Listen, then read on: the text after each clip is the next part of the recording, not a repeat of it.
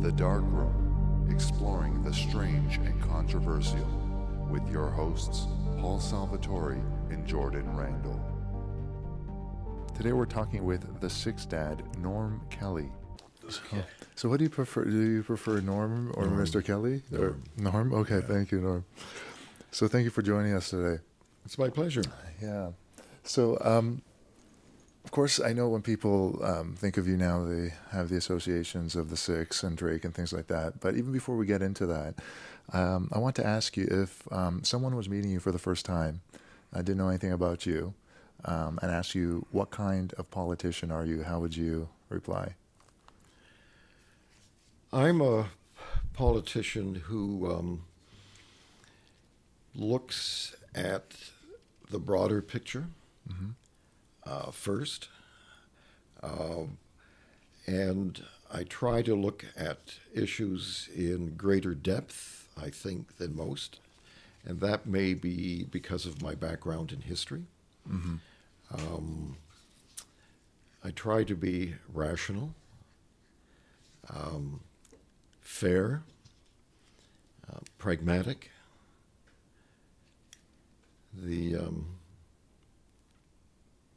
I think that's, I could maybe break those concepts down into into a subtext, but that's, I think, would be the broad brush portrait of myself.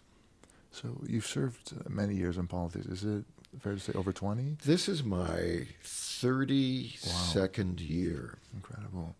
So, I mean, do you remember what was your primary motivation at the very beginning to start? I've been asked that question many times, and the answer is no. Okay. There are many people who enter politics out of a sense of noblesse oblige. I would argue that John Tory fits that mold. Born into a very wealthy, prominent family, where I am assuming that politics was part of the conversation at the dinner table. So it was maybe, in that context, the assumption might be it's expected of me to get involved in a way that gives back to the larger society for the economic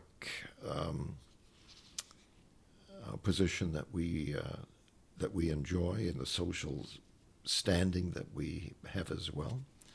Others, like Lyndon Baines Johnson, had a fire in him. He was actually an agent of social change, and most people looking at him without seriously reading about him, I think it was Robert Cato or Caro, who's written a 4-volume biography of him, wouldn't know that he went into politics in order to improve the standard of living of the people in West Texas. They had been attracted there in the mid and late 19th century because it was so lush and green. But that was an aberration, apparently, historically. It was a very dry area. And so they lived an impoverished life, and it was his goal to redress, the grievances that many of these people felt, not only against nature, but against a system that really hadn't come to their assistance. My dad read newspapers. Didn't read books, he read newspapers, and he would comment on things that were happening. I would listen to him. I don't remember engaging him in protracted conversations, but I remember as an 8-year-old sitting down in the living room with the newspaper spread in front of me and reading it from cover to cover. And my earliest memories are of me coming out of the library as a little boy with books on classical Greece, Rome, Right. China. Amazing. So Yeah. who knows? When I first ran for office, I was 13 years old in grade 9 when I ran for student council. Incredible. It's a natural pull to politics and history, I guess. So now they're calling you Six Dad. I mean, what is the thing behind that? What's the history behind that? Well, after I innocently wandered onto the hip hop rap battlefield Right. by telling Meek Mill that he wouldn't be welcome in Toronto, Right. my followers in a very short order, a month, maybe 2 months, went from 10,000 to over 100,000. And I noticed that when they tweeted to me or about me to others, they described me as Dad. And I finally said, "Why are you calling me Dad? I'm not your dad. Right. Why are you calling me Dad?" And the response, that was just opening the door to more dadisms. And they were very kind in their interpretation. "Hey, we like you. This is a term of endearment." Yeah. And it then progressed from there to Six Dad because I'm identified with Drake, and he is the sixth god. Okay. And so I went from Dad to the Sixth Dad. Right. So Toronto, the Six, has not only a sixth god, it has a Sixth Dad as well. Incredible. I mean, interesting enough, I saw on your tweet, on one of your retweets, I think, someone was saying that they wish that you were their dad. So it's getting very personal now. So yeah, you actually you mentioned it right now. So some are saying that the precursor to your whole relationship with Drake is that you came to his defense on Twitter. Well, prior to that, Right. in a conscious effort to build the account to attract more followers, Right. I would poke fun at him Oh, really? Okay. because I knew that he was very popular, Right. very important to a lot of people, and if I mentioned him, I would attract, by association, I would attract attention. Right. But it was gentle fun. Right. There was nothing vicious about it. And it's almost like a family. If I'm your brother, I can poke fun at you. I can goof around with you, wrestle. But if someone outside the family says something about you, Right. I'm there to defend you. Oh, I see. Okay. And I couldn't figure out why Meek Mill, a week before he was coming to Toronto in Right. concert, would attack Toronto's native son. So that's what prompted that particular tweet. Right. And I've been associated with hip hop and rap ever since. Right. So for those who don't know, I mean, how would you describe the way he attacked Drake and his response to you when you came to his defense? Well, rap, one of as soon as I realized that this new audience I had was basically millennials who were grouped around hip hop and rap, I went to the library and I got 3 books out on hip hop music and culture. Interesting. Okay. And there I was at home, sitting there with the books in front of me, making notes as if I'm preparing for an exam or writing an essay. Yes. And I did that because if you're going to have a conversation with that cohort, you better learn the language. And Meek, the original rappers, there was a spontaneity to their what historians would call chants. They're chanting more than singing.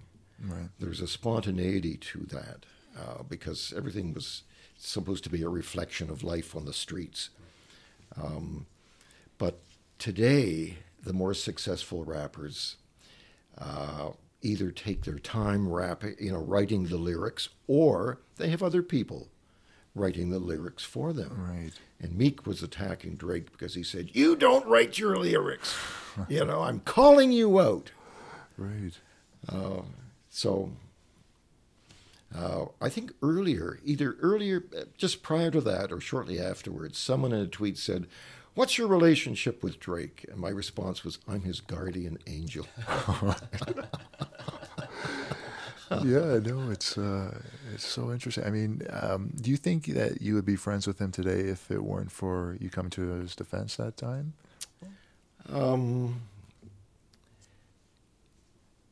I don't know. I became aware of his importance to the city when I became, in essence, the de facto mayor of the city in the last year of Ford's administration. I always thought of him as the perfect face for Toronto's brand going into the 21st century. Young, multicultural, talented. But whether that would have, over time, been converted to friendship, I don't know. I suspect not. But the walking onto the battlefield and taking my sword out and putting my shield up put the two of us together. And I think another contribution to the association was Ryerson University's invitation to join Drake and Future on stage at the Ryerson Frosh event. Yeah. I think there were 6,000 or 7,000 students out there. Yeah. And it was a drizzly night. At first I thought I would be up front, maybe even introducing the acts or bringing greetings from council, which is traditional. But they saved me for the last. And so the concert is basically over.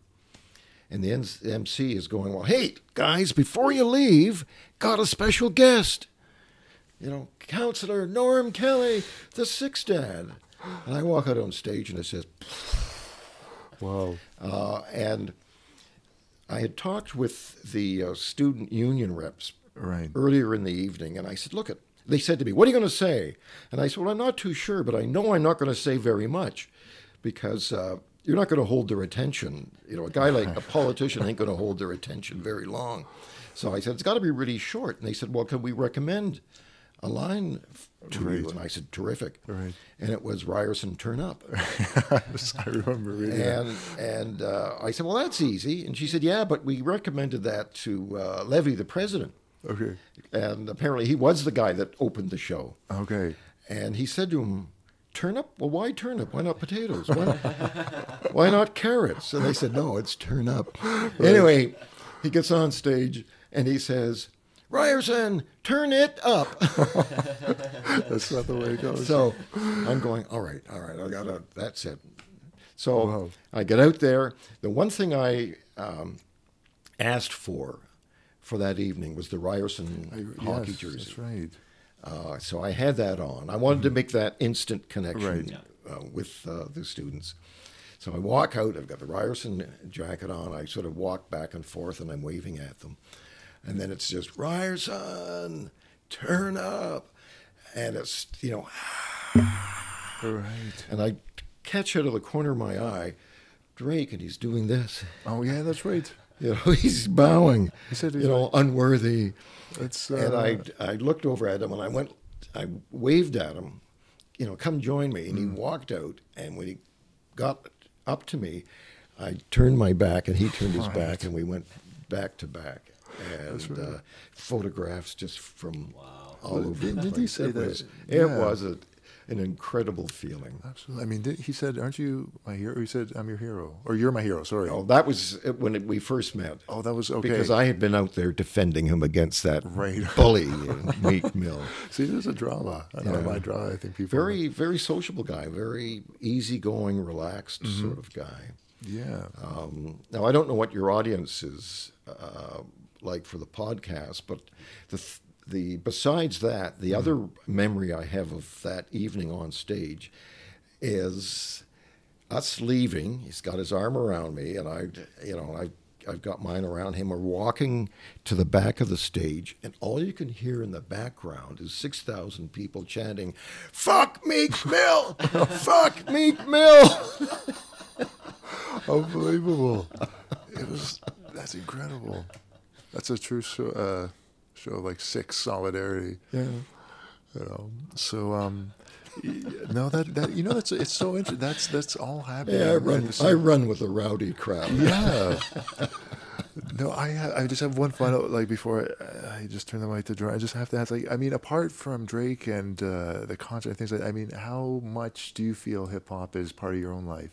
Like, do you listen to it? Do you go to shows, or how? I do. I've got that's my background music now in the Oh, office. is it okay? Fantastic. Yeah. And did you ever watch the movie, the TV series Empire? A little bit, not so much, maybe. Jordan, do you? I've heard really good things Yeah. about it, but I've never actually Well, seen it's it. I know what it's about. Yeah. Yeah. And my wife loves it, but I'm so busy that we don't get a chance to watch the TV shows when they're aired. Right. So we PVR them. Okay. And what we'll do and it could be Sunday morning, or we come home late after one gala or event or another, and we'll watch it from 11 o'clock till maybe 2 or 3 in the morning, especially if it's a Friday night. And so we had Empire on there. Right. And at one point, she turned to me and she said, "What? I don't understand. What are they saying?" And I looked at her and I said, "Hey, I know what they're saying." So I took their vocabulary and Right. interpreted it for them. Broke it down. So it's intertwined now, and I'm doing this podcast. Right. So it's intertwined in my life right now. I think, you know, if you made a rap single, it would probably do considerably well. Have you ever thought about actually making rap music? At first I didn't, Yeah. but now if I'm out gardening or shoveling snow, Right. I start chanting. Meek Mill called me a thug. Oh, yeah. And I'm trying to work the lyrics around. I'm a thug, and there's a chorus that goes, "You a thug, you a thug." And That would work well. Watch out, you'll get a slug. Oh, that's hilarious. That works. That's amazing. We'll produce it. We do music too, no problem. So yeah, no, Jordan, go ahead. Yeah, well, I wanted to say that I think that it's absolutely fascinating what you said about the Ryerson performance and how, it was very conscious that the attention spans of the people that, were there for this performance were going to be limited to that of a politician being introduced on stage, and that they had to try and sort of cross over sort of genres here to make it acceptable by these people. I think it's fascinating because I think that that's something that has become like a big part of who you are and how you handle your politics, right? Because you are skating that line between politics, but then you're also making it not quote unquote boring for the younger demographics that could, easily I am really so happy with that. Mm-hmm. Yeah. Yeah, and that's like it's a great thing because it becomes relatable again, and it's interesting because just on a certain level of parallel, but obviously not the same thing, I can't help but think of Rob Ford and his trajectory and how he became a relatable guy to younger demographics, and then that sort of made his whole presence that much more known and felt throughout the city. Do you feel that that's like something that you maybe consciously sort of took on a lesser scale and decided to utilize that as part of your notoriety? Or? Well, what most people don't realize is that I had a teaching career of about 15 years. I enjoyed it, and when I meet students today, later, And when I look at them, I think, geez, you look old. Was it really that long ago? Mm-hmm. I get good feedback. People, my former students, tend to say nice things about me. And so it would appear that they enjoyed that relationship as well. So what I've done through hip-hop and rap is to reestablish that relationship. I feel very comfortable around young people. For sure. Yeah. And there's that hoary old concept, young at heart. Mm-hmm. I think I've been young-looking, young and youthful in my behavior, and young at heart for most of my life. So I don't think there's anything artificial about it, and I think that's what millennials sense and react to. For sure, yeah. There's no doubt about that. So I've read some stuff online about people questioning the validity of some of these tweets because I guess they find it so mind-boggling to imagine that someone of your stature would be tweeting something that's so seemingly relatable to people of a younger demographic. So what would you say to those people? Well, right up front, I made 3 basic decisions. Because I didn't know that much about the Twitterverse. Right. But I thought going in, I won't use the account as a personal diary. Mm-hmm. And most of the people that I knew, certainly at City Hall, use it that way. This is who I am, this is this is who I'm with, and this is what we're talking about, and stuff like that. Yeah. So no personal diary. Secondly, I would not use it as an extension of my political life. If you want to know where I stand on issues, there's my record. Do some research. Mm-hmm.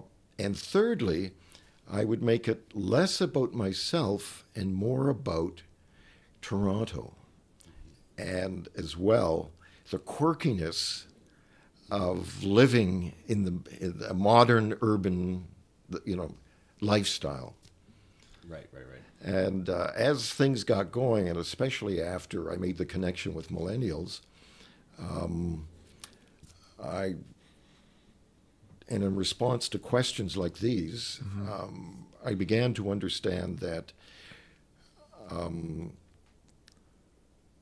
I've created an approach, which I label as stir the pot, tickle the spot, and inform.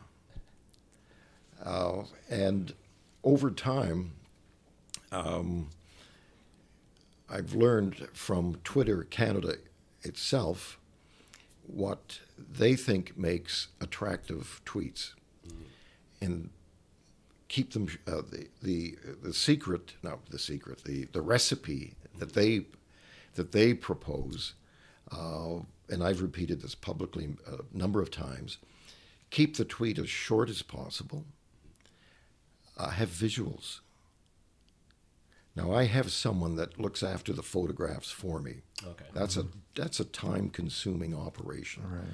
So I'll say to him, look, here's what I have in mind. Mm-hmm. This is what I would like to say. This is the fun I want to make. Sometimes it's goofy, silly fun. Other times it's sly. Mm-hmm. I put out a tweet on Shreddies, right? And I said I enjoy Shreddies, and I prefer the diamond shape. Well, it's a square. Shreddy is a square, right? But if you turn it like this, it's a diamond. And a lot of people went, duh. But I love it when the light goes on and someone said, "Oh, now I get it." And it's more like if this were in print, I would be writing a column. Mm-hmm. Right. It would be a column on, observations on modern life. And so I pick up what people are talking about. Mm-hmm. And sometimes I'll say to someone, I like that. I said, if it appears in a tweet, I want you to know that I'm going to take authorship. And they, they'll laugh, and I could. Generally, I have to work with it to tighten it. Mm-hmm. But a lot of stuff comes from that. Sometimes on a sunny afternoon in my study, I'll take out a piece of paper, and I read 4 newspapers a day, and I'm always ripping stuff out and jotting stuff on it. I remember one day I wrote 5 pages of tweets just sitting there, and I didn't use any of them immediately because I found that if I leave something sit for 2 or 3 days and I come back to it, it doesn't always seem that funny. So, I'll scratch that one out, but that one is I'm still giggling at that, so I'm going to use it. And it's and the stuff that I retweet. If you look at Toronto Life did a profile on me, and I was surprised. They said I tweet 6.7 times a day, so round that up, 7 tweets a day. That's not a lot. I don't deal in volume, but I do try to deal in quality. Right. For sure, yeah, it shows. It shows for sure. I mean, like, I wanted to ask too, like, do you have any history in comedy? I mean, because you are a really funny guy, and it shows in these tweets. When I was growing up at Dufferin and St. Clair, there was the St. Clair Theatre, the Royal George, and the Paramount within walking distance. And among my earliest memories are going to the Saturday matinee. And in those days, and you could get in for a dime. Wow. In those days, it was a bunch of cartoons, a cereal, and a double bill, usually Westerns. And I grew up on Laurel and Hardy, and the Bowery Boys, Abbott and Costello.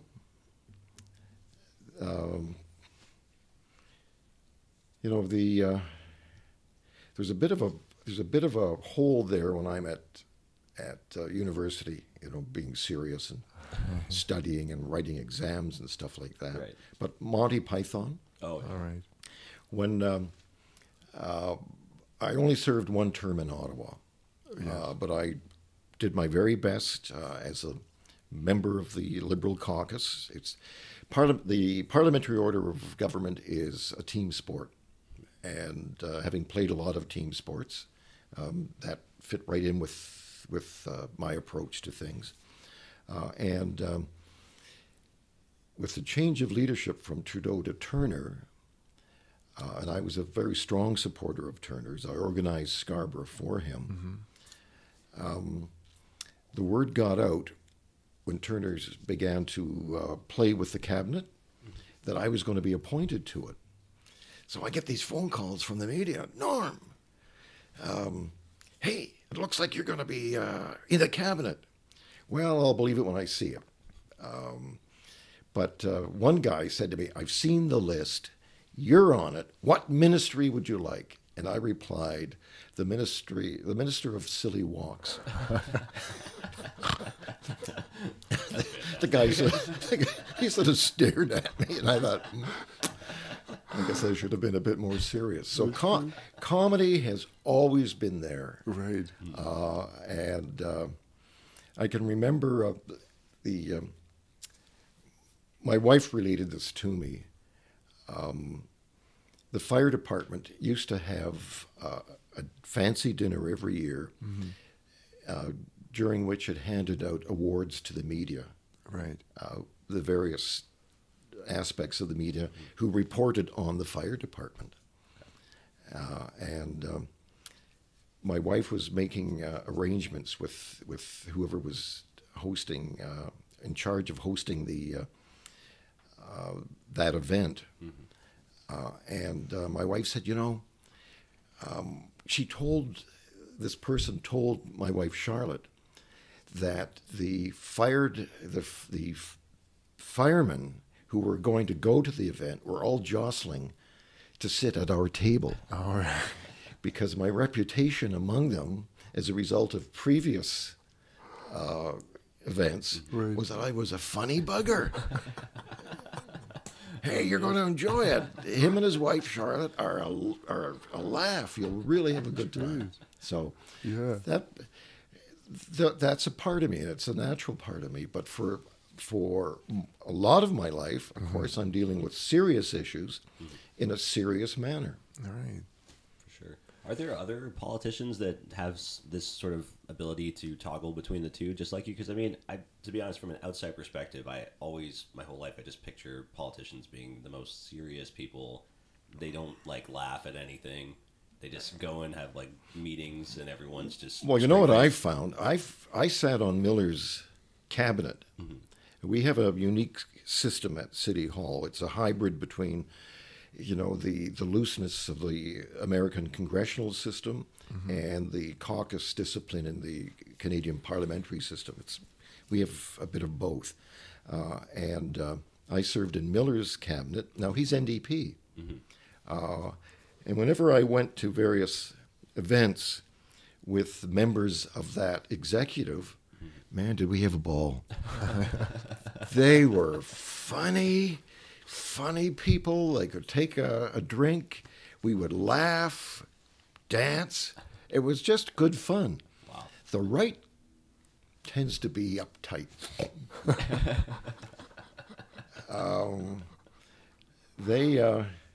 If I had to choose people I'd party with, it would be on council. It would be the members of the left.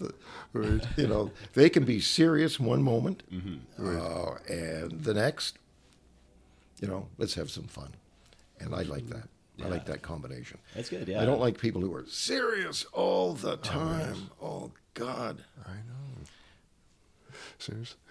But, I want to ask about a little bit more hip-hop, if that's okay. Because, I was just talking to Jordan before you got here about another hip-hop artist who made a statement recently about you. Do you know about this? Was that the guy who's featured on Now? Yeah, Jazz Cartier. I want to just get your take on that. Like, what did you feel Well, when you first... among my most persistent critics are those who claim that I'm a culture vulture. I had never heard that term before. He's using our culture to advance himself, or to advance his popularity, and yet he's done nothing for the black community in Toronto. Well, my response to that is, geez, have you looked at my record? They hadn't, and it was interesting because the guy who was most prominently identified with that criticism spent most of his life outside of Toronto, and has just recently come back and gotten involved in the scene. And so if he had taken the time to either look at my record, or if he had phoned me up and said, "Hey, this is what I see. What do you say to that?" I could have brought him up to date with, I think, is an important record of my contribution to the black community in Toronto. Now, most of our social programs are not ethno-culturally specific. We don't say we're going to do something specifically for the black community or the South Asian community. If we're going to help youth, it's youth, and in many areas, in minority areas, and of course, black youth are going to be obviously a part of that. I could give you 4 or 5 examples of my record. I sat on the Toronto Community Housing Company's first board when the city amalgamated the social housing agencies. And I was part of the board that came up with the template for the revival of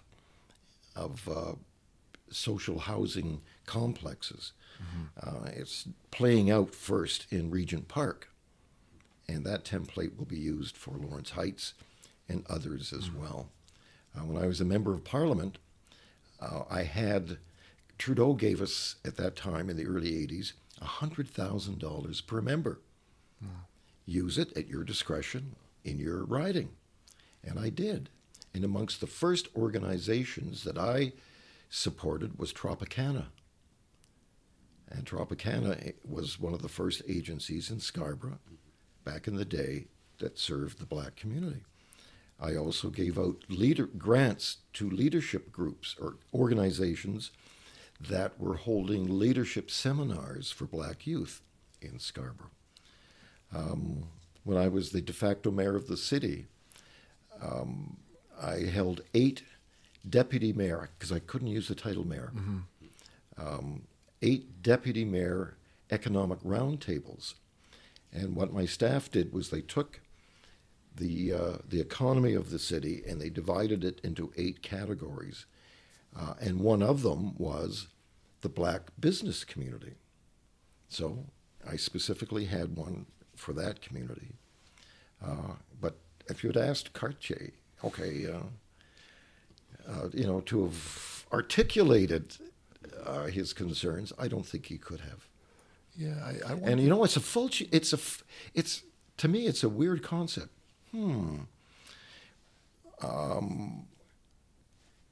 We identify rap with the black community, and I'm white, and so if I enjoy it or get involved with it, I'm a culture vulture. Well, gee, I enjoy jazz, the blues. These are musical contributions by the American African community, and I think the world enjoys that music. Why can't they enjoy rap? So the concept itself is strange in my eyes. I mean, do you feel that's part of the larger issue, or maybe a problem for yourself, of people? Because we were also talking just before you got here, in the last couple of months or so, there's been articles, in Canadian media to the fact that Norm Kelly is too much on Twitter, not enough in politics. And I'm just so curious but you're never in the article, right? So it's always like an opinion piece. But how would you respond to these? Take a look at my record. It's as simple as that. Just do some homework. By and large, this is my sense. This is coming from an age group that has a very, is probably more left-wing than I am. I'm more of a centrist. And they're they're viewing me perhaps with a more ideological lens than other people would. And none of them have taken the time to research the record. So just to get back to being deputy mayor, I'm very curious to know the news that you would become, I guess, was acting mayor? Or I couldn't use that title. What? I was just simply the deputy mayor. You're just still the deputy mayor. That's right. They took the most effective authorities that he had and transferred them to me. Right. Now, if you're a deputy mayor, before that and afterwards, deputy mayors were appointed by the mayor, but they didn't get any extra money, any extra salary. They didn't get any extra space, office space, and they didn't get extra budget, and they didn't get extra staff. So the deputy mayor in the City of Toronto's Constitution is, in a way, like the vice president of the United States. Right. You do what the mayor asks or invites you to do. And so I was appointed in mid-August. The authorities were transferred in mid-October. So what's that, 2 months? So for 2 months, as Mayor Ford's deputy mayor, my job was, at his request, to receive foreign dignitaries at City Hall and go out and make speeches to this organization or another. And that was it. I can't remember now where I read exactly, but it was something to the effect that a bunch of politicians, they came to your office and they're like, this guy just made a comment about oral sex and women. It's over for him. Now you're in charge. Is that kind of how it happened? That's exactly how it happened. Oh, the elevator. Have you been to City Hall? Yeah. The main elevator is right opposite the mayor's office. Okay. So when things when the shit hit the fan Right. with the mayor's disclosure that I use drugs, you couldn't walk from the elevator. He couldn't walk from the elevator to his office, Wow. which couldn't be more than 15 or 20 feet, without going through 30 or 40 media. So he was running a gauntlet of questions when he finally made that disclosure. Right. He was bombarded with questions. He was clubbed with questions. Right. And he made that statement. Yeah. I think it was the next day that 4 members of council, I remember 4, it could have been 3, it could have been 5, walked into my office. They almost materialized like they were beamed down, Right. Right. And it was, Norm, that was it. We figured out a way of dealing with this, and you're the guy. Wow. Are you up for it? And I had spent the previous month privately giving Mayor Ford my best advice. Here's what's best for the city government, for the city of Toronto, and for your political life. And if you can get away for a while, clean yourself up, we can stabilize things, and when you come back, you'll have a good chance to run for re-election. And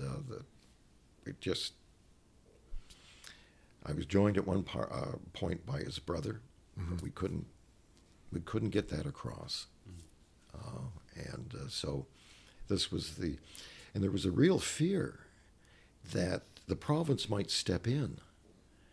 And what would it look? The country's #1 city, the premier city in Canada, a mature order of government, that the province had been increasingly given more authority. We can do stuff that no other city in Ontario or Canada can do. Going into receivership, that was unthinkable. Senior staff were fretting like, holy smokes, I'm going to be identified with the collapse of a government. So when they said to me, this is what we're going to do, are you ready? My response was, because I understood this, was yes. I mean, I feel that would make someone pretty nervous to have all that pressure all at once. Well, it's like, I don't know, what do hockey teams getting ready for the playoffs do? They generally add a veteran or two, don't they? A guy that's been there. Yeah. And that's how I felt. I see. I'm the veteran. I'm here to quiet people down. Don't panic. This is how we're going to do it. Yeah. And what made it maybe easier for me than maybe for others is that I had sat on Miller's executive, so I knew the left. And I was sitting on Ford's executive, so I knew the right.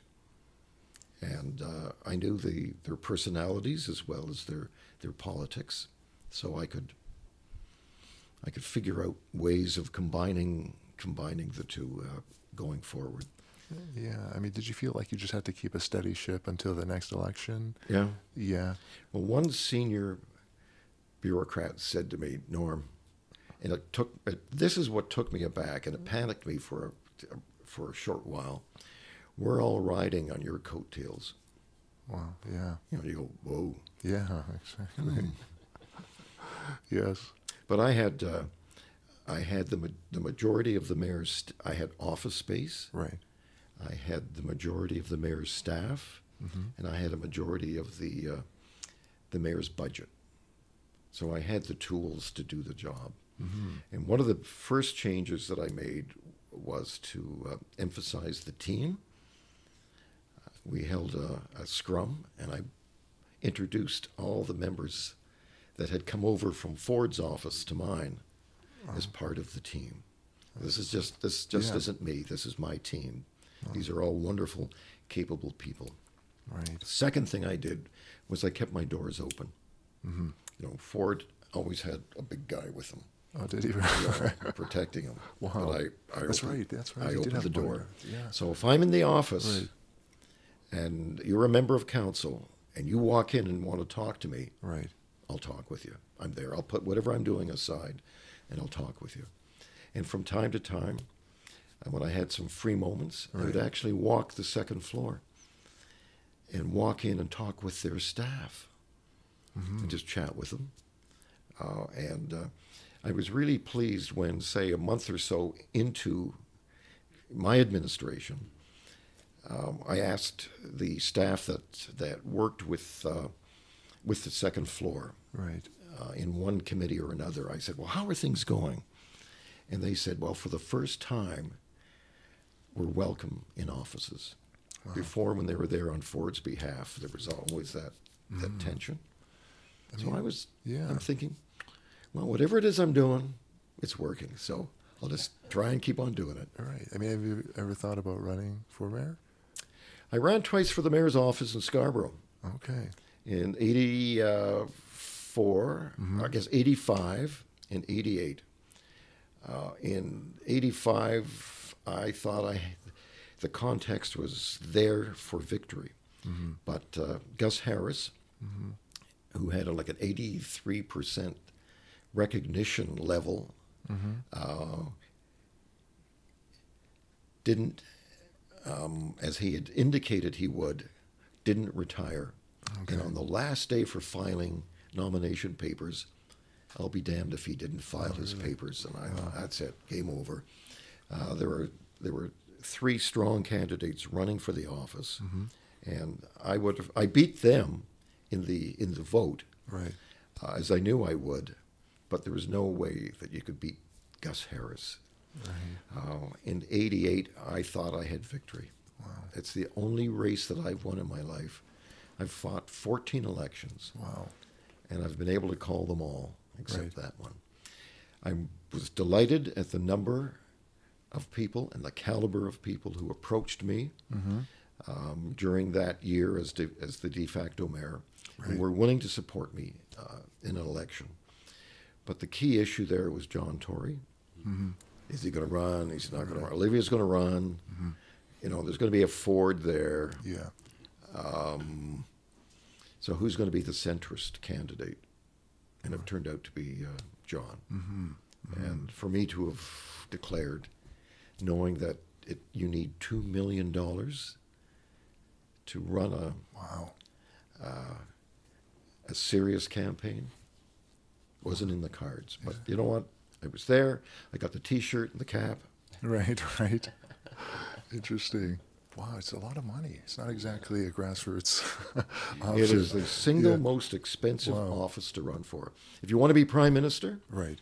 you have a ceiling of, I don't know, 75,000 Okay. to run in your riding. Yeah. Because you're running not for the office of prime minister, you're running to be a Yes. member of parliament. Right. Right. And so you run under the same conditions as the other 300 or Right. so. Right. Yeah, interesting. Yeah. You know, you grew up during a time when it was Toronto the good. And now when I talk to people, you know, of my parents' generation, things like that, they're like, I don't know. It's always that kind of lament. It used to be Toronto the good. Now it's, how do you've seen the Toronto, fun city. Yeah, or you know, like it's the whole gentrification thing and things like that. Everything just being flipped, and I mean, some of those homes, you know, down where my mom grew up in Little Italy, just Well, you know, astronomical. Toronto today, Yeah. I think, has a more youthful feel to it. Right, It wasn't that there weren't young people previously, right, but the goal of young people previously was to get married right, fairly early on, settle down, raise a family. That's a very important and serious lifestyle that you've chosen. Mm-hmm. Well, today, people don't get married that early, right. and so you have almost a singles culture. Yeah. Some authors argue that adolescence has been extended, into the 20s. a person who was 21 then Right. would be 30 today. Right. Or the vice versa. A 30-year-old has the mindset today of a 21-year-old. Yes, You know, and it's always seems to be always going up. It's like now it's the new 40 is the new 20. Yeah. Well, you know, I look at photographs of my wife at 65, and she was matronly. I look at my wife, who's 65, and she's a babe. She's young looking, and she dresses that way, and she acts that way. So yeah, I mean it's come a long way. I think Toronto was a time where the city was built on industry, right? That's what Manufacturing. Yeah, it was like it was hard. I think what's at play today. Yeah. And has led to a very dynamic, creative ethos in Toronto is the multicultural nature of Toronto. Right. We've got over 200 languages spoken on the streets of Toronto. Wow. And among the cultures that have been attracted to Toronto are cultures that are very business-oriented, entrepreneurial. Remember, I was talking to you earlier about Thomas Sowell and his argument that there are differences between cultures, and some cultures are more flexible, more adaptable, more business-oriented than others, and we've attracted many of them to Toronto. And we have, as well, as a result of unprecedented churn in the economy, we've had to turn to we had to become economically, or in a career way, we've had to become more flexible. Right. We're starting more businesses than ever before. They're smaller in their scope, but you know, the people that are starting them are bringing an enormous enthusiasm, you know, to their particular businesses, and every business that you creates the opportunity for growth and job creation and wealth production. So, you know,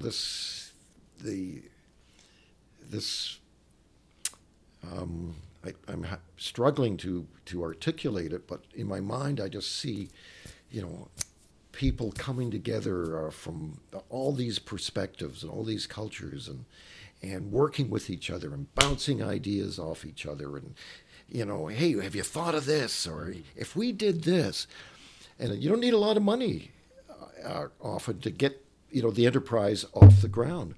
And the electronic revolution, while it's destroying some businesses, is creating a spectrum of opportunities that just simply weren't there before. Mm-hmm. Entirely. You know, speaking of creativity, I want to ask you, because you've been in politics for so long, you've been sort of in the system. Have you ever worried about how that might affect your own creativity or your own individuality, or has it, I mean, conversely, has it enhanced it? No, history is giving me a unique perspective. Right. I'm fascinated by people and how they organize themselves, and, you know, what they consider valuable in one period, maybe not in the others. It gives me I'm less afraid of change, because I understand, at least from a Western perspective, change has been the only constant that we've looked at. Right. Now we're changing faster than ever before. And Thomas Homer Dixon argues, not only are we changing more rapidly than previously, but we're becoming more complex at the same time. But so that academic side of me makes me enjoy, you know, what I see happening, and allows me, I think, to cope with it, right, in a very practical and pragmatic way. Fascinating. So yeah, go ahead, George. Yeah, so we're almost reaching the end here. So my final question is, first off, I want to say that I think what I'm getting from a lot of the stuff you're saying is that you're a collaborator, and I think that is a really important thing for almost anyone, because as basic as just like an analogy of a musical band performing. Generally speaking, each one of those players is not going to be quite as solid as the whole band collaborating at the same time. And I think it's interesting what you say about seeing both sides, the left and the right, and then sort of being able to merge them, or seeing this sort of hip hop culture stuff and trying to merge that with politics. I think it's a very excellent technique, and I think it's working, right? So, but my final question is, what's next for Norm Kelly? Good question. I'm of an age now where you know that you're mortal. And a number of guys that I went to school with, grew up with, are no longer around. So you don't, I'm at the age where if you plant a tree, it's an act of faith, because chances are you're not going to be around to see it grow. So who knows? I'm still in good health. I may run for office, councillor again. I may retire. I kept notes during my mayoralty. Right. I might sit down and try and write a book. I might join a university or a college and maybe teach a course. I still enjoy that. In fact, part of the attraction that I have, maybe the essential attraction that I have for politics, is that I've never ceased to be a student. You're always learning something. It's true, yeah. You're reading your agendas. You're out talking to not only your constituents, but people in the business community, social, religious, ethnocultural, and you're learning all about what's going on. You're trying to figure out, how all these pieces work. And I'm reading. I read widely. Right. And in the end, when I think I've got a handle on something, I then turn and teach it. Wow. And I teach it to my colleagues. I teach it to my constituents. I teach it to a vast audience through, right, vehicles like this. Yes. So in a way, I've never ceased being a student, and I have never stopped teaching. And I try to do it with as much fun and appreciation for the sensibilities of others, as I can. Fascinating. And you could always start that rap career. Yeah, I was going to say, don't keep that in mind. We'll do it. No problem. Well, listen, I've got a student body at Ryerson that has often said to me, "Hey, why don't we get together and do something?" Yeah, so we'll produce who knows? I got a whole catalog of beats. Yeah.